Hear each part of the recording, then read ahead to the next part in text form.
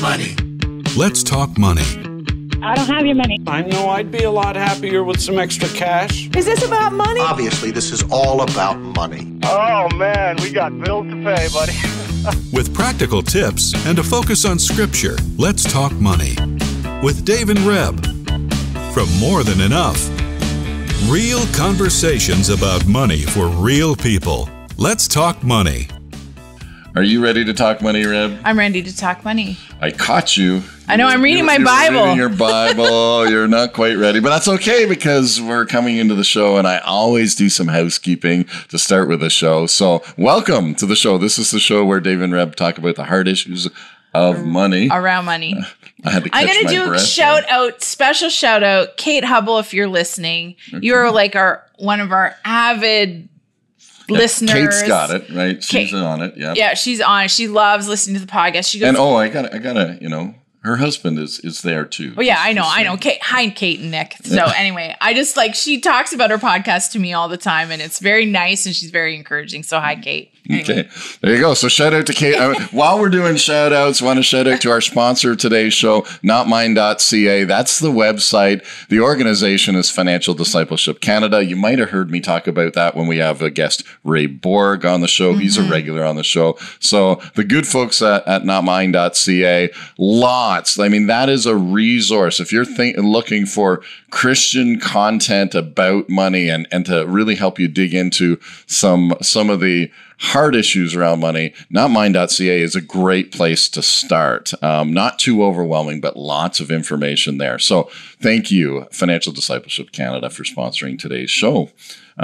We have a lot of things on the agenda, I think. For today. Yes. So I'm let's get into it. All right. So happy summer, everybody. Mm-hmm. So I hope everybody's having an enjoyable one, even in the midst of feeling stressed maybe about your finances. So but we're stressed. Here. It's summer. Everybody just lets it go. Okay. Everyone's letting it go and just letting it pile up on the credit cards. I don't know. Maybe you've had a plan and you're sticking to the plan. So that's really Amen. That would be great. Preach it, sister.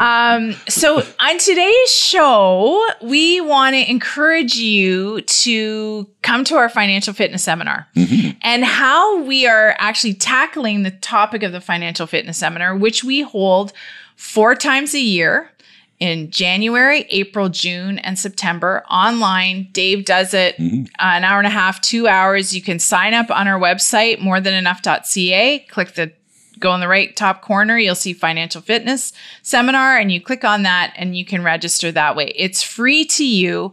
It's free to people you know. Maybe you don't need it, but you know some people who could, and you can have maybe not a watch party, but gather in somebody's house, and you could get online and come to the seminar because it is a great first step towards financial health and management. The phrase came to me that we often hear is getting your financial house in order, but that kind of feels yucky, and we want to.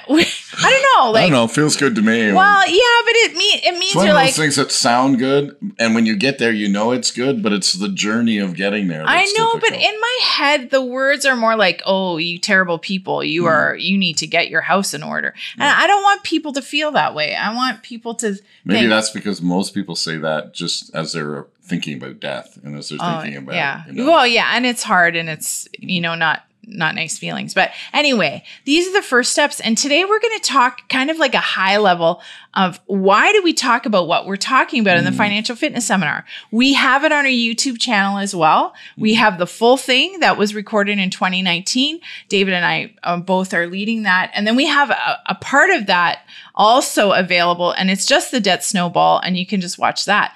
And I'm going to have the links in the show notes today, but I wanted to ask Dave and pick his brain after all these years of doing the Financial Fitness show, Financial Fitness Seminar. You have done this for years. In fact, Lynn Fraser and Ken Decker did it years before you did it. Yeah, those are a couple of people that were kind of in the genesis of More Than Enough, but also Lynn's passion to see people become financially healthy and to see them, think about investing in debt. And so Ken is a real estate agent. They do a show called Inside Track. Inside Track, yes. I had to think about that for a minute. So yeah. So actually following our show here. They on were, CHRI. they started very similar. I mean, obviously over the years, things have changed and the seminar looks a little different now, but the idea of doing a seminar on a regular basis for the community to say, let's get our house in order, is a big deal. And that was 20 years ago. So, things have certainly changed, and we get to talk about money, I think, a little bit in a different context than 20 years ago, because now we are feeling the pain. But I feel like Dave can actually do this financial fitness seminar in his sleep. So it's just like second nature. It's just part of his subconscious now. I think he's done it for so long. But I did, when I was considering this, because people keep calling and saying, how do we do this? How do we live on when the prices are so high? How do we save money when the prices are so high? And we keep coming back to basics, basic scriptural principles and basic financial things that we've learned that are not rocket science, that are prevalent all over the internet. You can find any of this teaching in so many places. It's not just us that are doing it.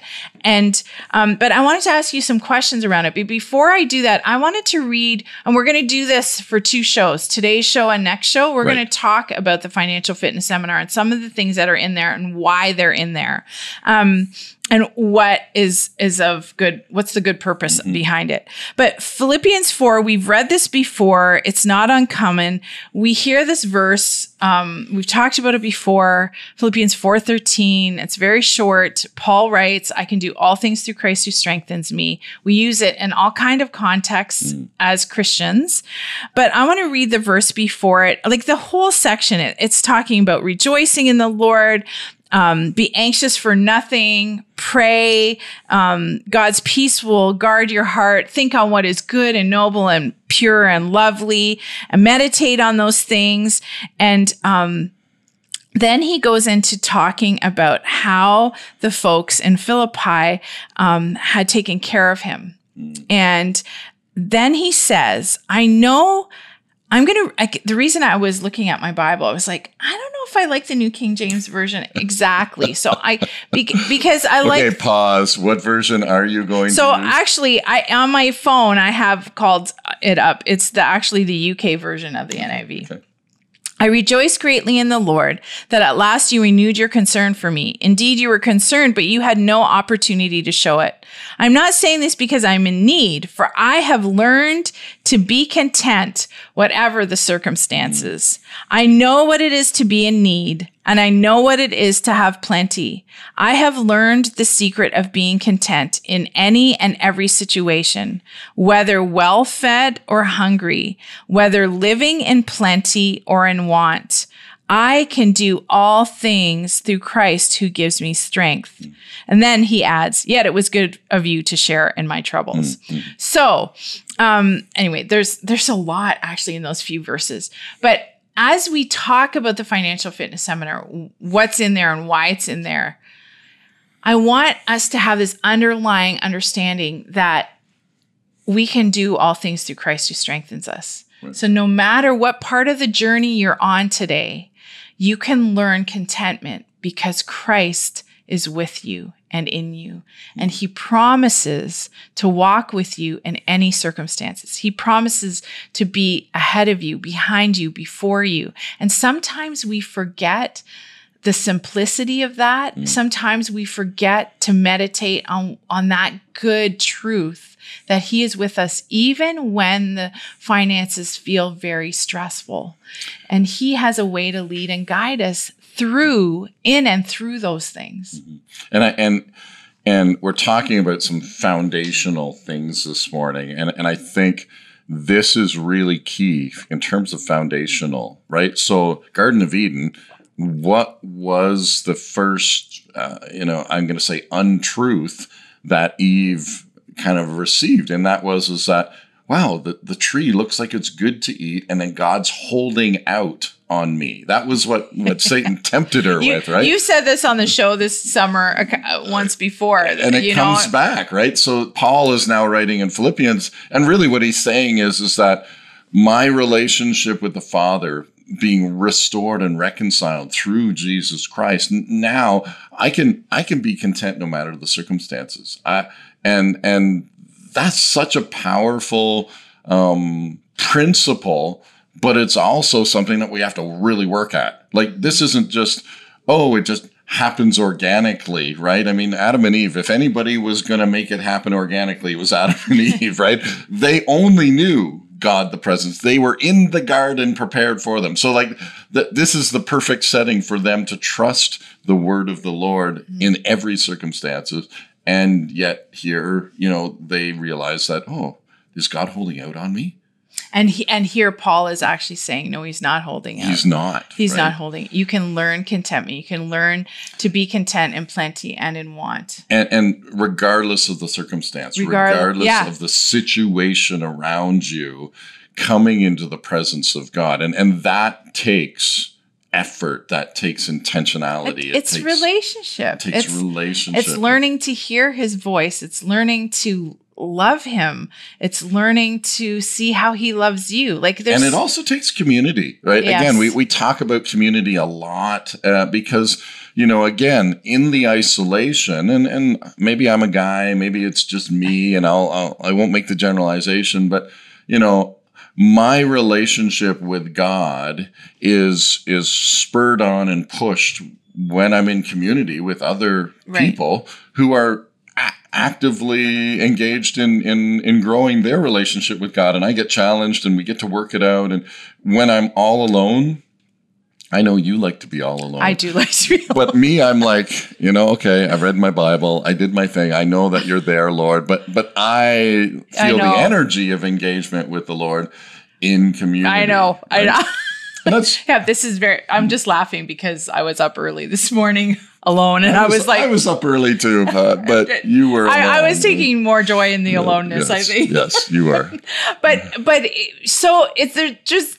I'm stumbling over my words, but there's so much that he's saying here, and the community has helped him.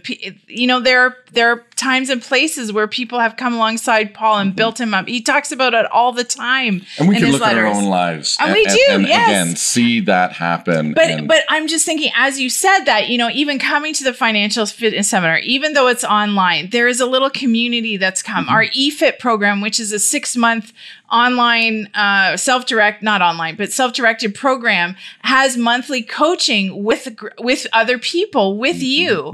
And it's just saying, oh man, if you are thinking, I want to be in a place where I want to get my house in order, get my finances, at least know what's happening, then find the people who are also doing that. Find the people who are tracking and eager to learn, or in your church or your community, or ask your pastor, or more than enough, call us. We have got places where there's community that we develop. And I will say this, it's not easy, right? We're talking about money. And then again, when we talk about community and money, right away, I know there's some of you that are thinking there is no way that I am going to share my money stuff with anybody, right?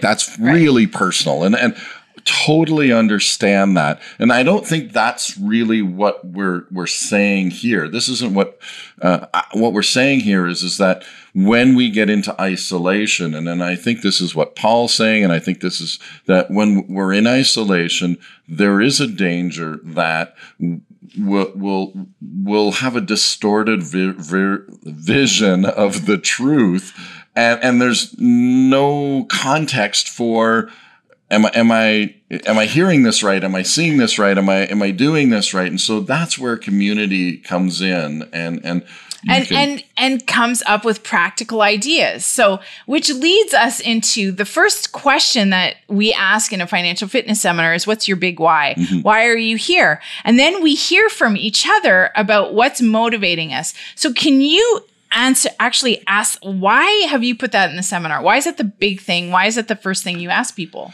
Well, and because, what we're talking about, there's this foundation of if you show up to anything, and I don't care what it is, if you show up to anything and you have zero expectation, you don't know why you're there, you don't know what you're going to get out of it, you don't know, then I can guarantee you that the what you will get out of it, one of two things will happen. You'll get nothing out of it and you'll think, oh, that was a waste of time. Or you'll have a surprise where you're like, I didn't know what I was showing up for and I had no expectation. And oh my goodness, like this was transformation. So, one of those two things are going to happen to a certain extent, right? So when we get to the financial fitness seminar, one of the things I learned many, many years ago is that when we have a dream, one of the first things to actually first steps to seeing your dream become a reality is you have to share it. Right. Right. Like you have to articulate it. The more you share it, the more you articulate it, the more clear you become on what that is. And I don't know the psychology or all of that. I just see that as an observation. So I say, when you're coming to a financial fitness seminar, an event, or you're coming to us at More Than Enough and we're having an interview at the beginning, we want to know why you're here. Like, what is it that you want to get out of this time? And if you don't know, we're actually going to pause there a little bit and push a little bit and say, okay, there are 3 real motivators that we know about that will get you to the financial fitness seminar, to get you to really do anything, because these are, again, generic principles that happen. So the first one is pain. Pain is a motivator. Right. It will motivate us to do things, to change. It'll motivate us, right? Like it pushes us. So pain is number one. So pain could be a motivator. I'm in pain financially. Dave, I've come to the seminar. I want some help to get rid of the pain. Okay, that's great. Motivator number 2 is pleasure. Hey, you know what? And there's all kinds of ways that we're motivated by pleasure. And again, how does that affect our finances? Well, hey, I'm having lots of fun, but I don't know if I can keep this up, right? I'm not quite sure what's going on, but again, or there's some things, for example, we just came back from a little holiday and, that's pleasure. And I want to go on another one. But how do I get there? Here I am, and I'm motivated by the pleasure we've just experienced, and I want to do it again, but there are barriers in the way or whatever it is. So there's pleasure, that's a motivator. And those are generic. Again, we can apply those across our life. We like to apply it, of course, in the area of finances, but you can apply that as a motivator for anything that we do and spend time at, right? The third motivator, and this is the one that we really want to get some focus on and get in, and that is purpose. Right. Because when we understand that I am motivated by purpose, then pain and pleasure actually take a back seat as motivators. And so the purpose that we get, and I'll use the example of an athlete, I want to run, even I'm going to say a non-professional athlete, right? Yeah. I want to run a half marathon, right? That's purpose at work. I just stated my purpose is I want to run a half marathon. Now, pain and pleasure take the back seat because I'm going to train. That's painful. I actually might experience a runner's high while I'm training, and that's pleasurable, and that actually motivates me to train more, right? And so you can see just in that small example, my stated purpose is now truly my North Star. It's what's guiding me, and pain and pleasure take a back seat. And what's happened in the area of finances is often we put pain and pleasure in the front seat and purpose in the back seat.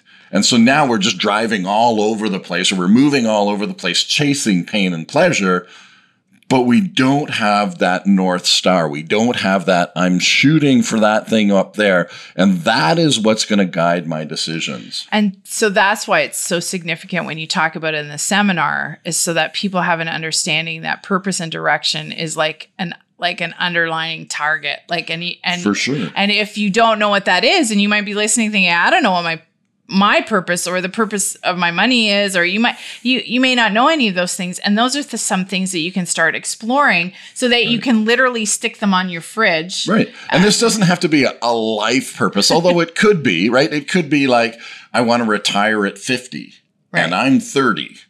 So now we actually have, this is my, I'm going to start mapping this out. What do I need to do to be able to retire at 50? I mean, again, that's the purpose kind of plays into that. And then I would always ask the question, so when you retire, what are you going to do? You're going to need a purpose again. So are you shooting for something like retirement at 50 that really doesn't, that's halfway, right? And then when we, as Christ followers, we draw in God's purpose to that storyline. So as a follower of Christ, what is God saying about your money or your life?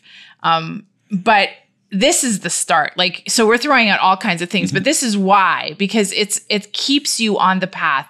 And one thing we talk about in our Unleashed seminars, we talk about purpose. We have a whole, we talk about purpose for like an hour and a half. And only an hour and a half. Only an hour. Okay. But one thing that has come to me is pain and pleasure are things we experience along the way. For sure. Right. And you're not always moving the marker, although, life happens. And sometimes you're like, oh man, I got sick when I was 40 for 5 years and I can't retire when I'm 50. Right. Absolutely.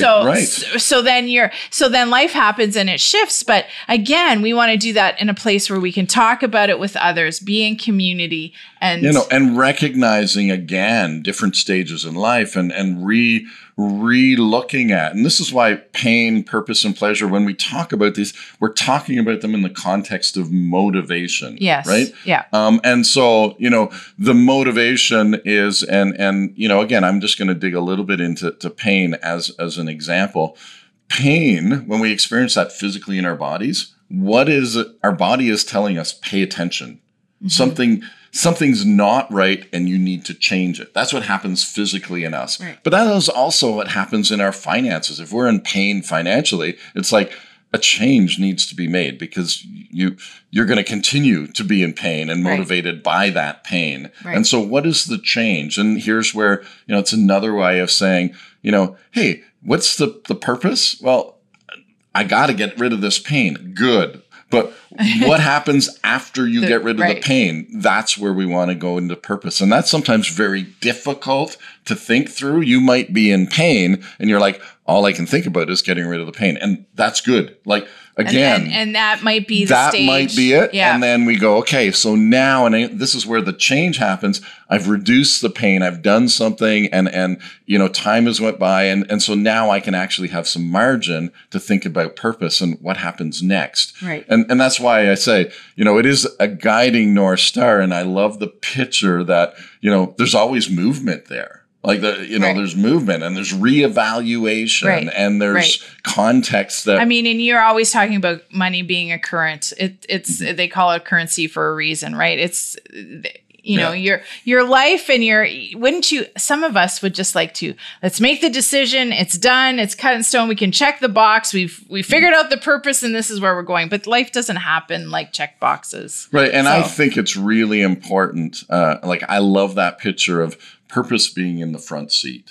Yeah. Okay. Right. And pain and pleasure being in the back seats and recognizing that everybody's in the car. These are motivators that are in the car. And they're in play all the time. And they're in play all the time. Yeah. Because you have the bigger direction or it's purpose. It's like the kids in the back seat. You're like, okay, you guys settle down. Stop. We're getting there. You can have an overarching big purpose, but along the way you have smaller ones. And we actually we're not going to talk about it today, but there is blogs on the website about smarter and smart goals. Right. And it breaks it down for you as an acronym of how you can set small goals for yourself is part of the bigger one. But you guys can go read about that. But wait. Okay. So I want to talk because we have only a couple minutes is our acronym FACE. We also say it's empowering to face your finances. Right. And we talk about that in the seminar. Why do we say that? Why is Right. Yeah. So the idea here is once we recognize that pain, pleasure, and purpose are motivators, step number one is actually doing a self-assessment. We need to face our finances. That's why we use the acrostic, financial awareness creates empowerment. Right. So helping us to make that decision, we can't, and again, I'll use the physical metaphor. If you have a broken leg, your pain in the broken leg is going to restrict you from getting from point A to point B, from walking there. Right. You need to deal with the pain. And this is why, again, so financial awareness creates empowerment. Hey, I've got a broken leg. I got to recognize that. I got to deal with that. I may put a splint on it. I may recognize that, to get to my destination walking, it's going to take me a lot longer. Maybe I have to get a tool or find it changes the question. But if you don't take that self-analysis and you think, there's my goal and I'm just going to get there, frustration sets in, setbacks, more. You actually have to know the nitty gritty of how much money's coming in and how much is going out and how do I need, what's happening? Yeah. So you think about that in terms of walking with a broken leg. Sometimes you actually need to pause and go, I know the goal is right there. Like I know that's the direction I'm going to get, but I actually need to deal with this thing now. Right. And so, or, again, maybe it's a sprain. And so you just wrap the thing up, you put your boot on tight and you move forward. Which you do all the time. And that's, again, there's no wrong answer to that. No, right? True. But if we never take the step of financial awareness gives you the power to say, what do I need to do so that I can move towards my purpose. And so it's so essential to recognize those motivators, pain, purpose, and pleasure, but also to face your finances in particular and allow yourself to say, I got to make a plan that works for that. And that's where, we only have a few minutes left, but that's where sometimes having someone from the outside is almost a necessity. Again, I'll use that metaphor. If I have a broken leg, sometimes I can't treat the broken leg myself. I need somebody to come from the outside to actually help me do that. But I think that's also what we're trying to do with the financial fitness seminar. We're trying to be like, if you're nervous or scared or like, I don't want people looking at my numbers or it's a privacy thing. Like we understand and we get it. We all have different comfort levels. We might feel shame and guilt, and you can go back and listen to Amanda's show with us a couple weeks ago on that. But that's what we're trying to do with financial. We're trying to be there for you so that you can start facing your finances in a way that's safe and comfortable and introduce you to that idea. We're going to talk about, it's a bit of a map, right? So we're looking at a map and we're kind of saying this is the beginning of the map. Yeah, we're going to get to the next step. Yeah, and on the next week's show, we're going to keep going with the nitty gritty of why we do what we do. So why don't you pray? Well, Lord, we do thank you for your grace, and thank you that you know the journey, you know the path, you know the way, and thank you for the encouraging words from Paul that say, I've learned, and we can learn to be content in all of these different circumstances, and just give us the presence and your power in that, in Christ's name. Amen. Thanks to notmine.ca for sponsoring today's show, and we'll talk to you next time when we talk money.